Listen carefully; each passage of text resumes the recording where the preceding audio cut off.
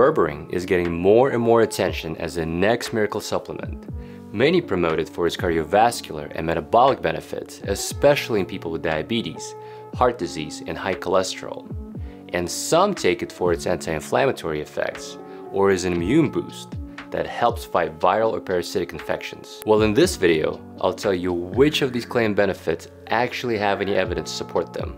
I will also talk to you about who should, and more importantly, who should not be taking Berberine, and go over the safety profile. Hi, I'm Dr. Leonid Kim, and on this channel, I discuss the most up-to-date and evidence-based information on the topics of metabolic health, weight loss, and longevity. Let's get into it. Berberine is an alkaloid derivative that can be isolated from many kinds of medicinal plants.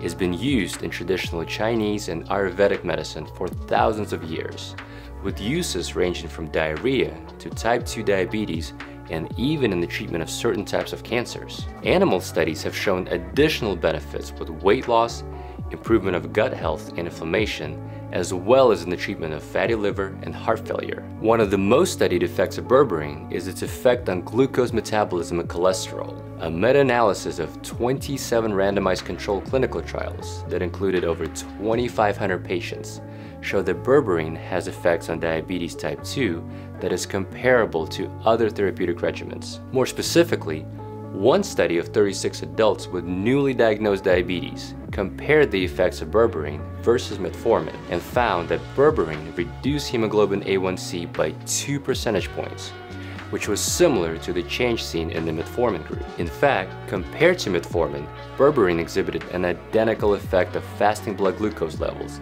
as well as in fasting and postprandial insulin levels. And when it came to cholesterol, the Berberine group showed a significantly lower levels of triglycerides when compared to metformin. A subsequent study of 97 patients with diabetes found that Berberine lowered fasting blood glucose by 28%, which was similar to the effects seen in the subgroup treated with metformin or another diabetes medication called rosiglitazone, brand name Avandia. This study also noted a decrease in insulin levels in patients treated with Berberine, suggesting an improvement in insulin sensitivity. Now, when it comes to cholesterol, Berberine also seems to be quite beneficial in treating lipid disorders. There was a small but a randomized placebo-controlled double-blinded study of 106 subjects with type 2 diabetes and dyslipidemia, and found that the treatment of Berberine for 12 weeks not only improved blood glucose levels and triglyceride levels, but it also lowered LDL levels by 21%. And this finding falls in line with an older study published in Nature that found Berberine to decrease LDL by 25%. And there was an interesting study published in Metabolism that performed a head-to-head comparison between Berberine and simvastatin, a common statin medication.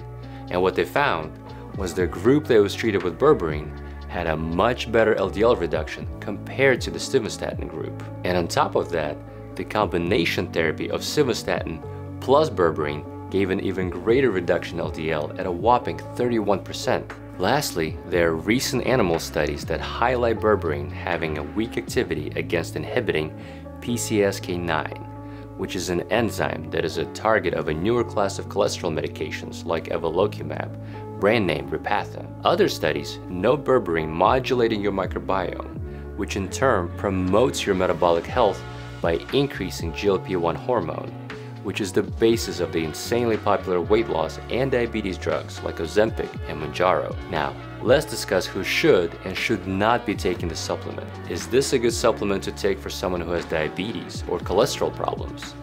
Well, despite all the impressive studies we went over, those studies are still tiny compared to studies published on most diabetes and cholesterol medications. So I personally would still favor common medications like metformin or a statin over Berberine. The number of people studied taking these prescription medications just dwarfed the small studies that looked into Berberine. And the formulation of the prescription drugs is also highly regulated, unlike what you see in the supplement industry, where it's often hard to know for sure if the product you're buying has the right therapeutic dose and actually contains the medicinal components advertised. But if you are, for whatever reason, are not able to take common oral diabetes medications or statins, it may be worth it to talk to your doctor to see if berberine can be added to your treatment regimen. Just be aware that there's still not a whole lot of information on what interactions berberine has with other medications, so your doctor may be more comfortable recommending berberine if you do not have any major comorbidities,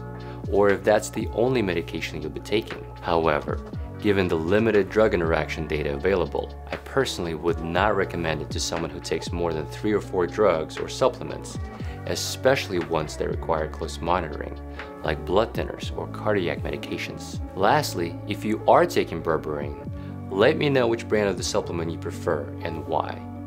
Is there a brand that you trust more than others? I hope this review was helpful, and I'll see you in the next one.